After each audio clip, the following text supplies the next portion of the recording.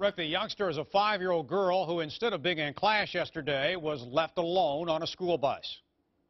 This is intolerable. It's unacceptable. Yesterday morning, a JCPS driver dropped off students on his bus at Eisenhower Elementary in Pleasure Ridge Park.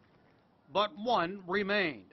A little girl apparently had fallen asleep in her seat. It is protocol that the driver physically get out of their seat and walk the bus, ensuring that all of the students have been dismissed at the school. The bus returned to the Lees Lane compound in southwest Jefferson County with the child still inside. Once the bus is shut down, the driver is required to check the vehicle again for students.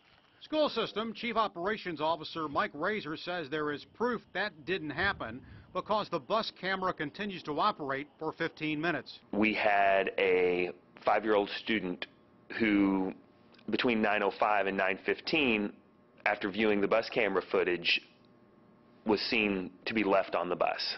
Around 2 hours later, security cameras in the compound capture the girl walking in the compound.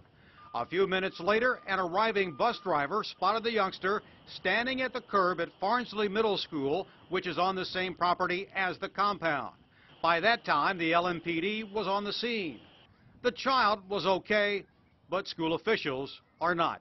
We will not tolerate when safety protocols are not followed. The safety and welfare of our children is our number one concern.